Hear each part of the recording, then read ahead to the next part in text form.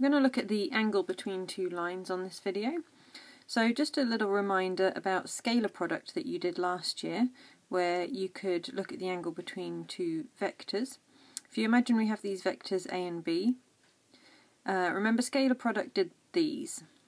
So you multiply across those matching pairs and add them together.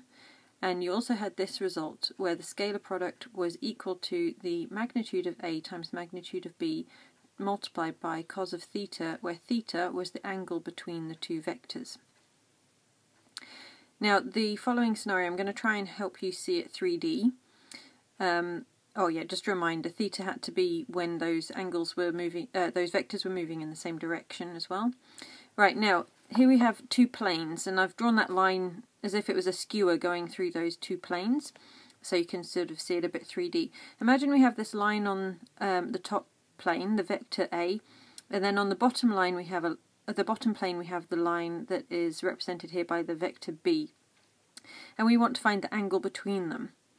Now what that actually means is we translate that direction of B onto the plane where A is, and we're finding the angle between those two there. So when we're asked to look for the angle between the lines, what we're actually being asked for is the angle between their directions. So let's see how this works in action. We're going to find the angle between these two lines. So we're only interested in their directions. We want the angle between the directions, and remember that cos of that angle is going to use this scalar product divided by the product of their magnitudes. So we work those out. Here's the scalar product. We're going to divide it by the length of A and the length of B. So if we carry on that calculation, we get 0.598, three significant figures. Remember, don't round too early, keep that in your calculator.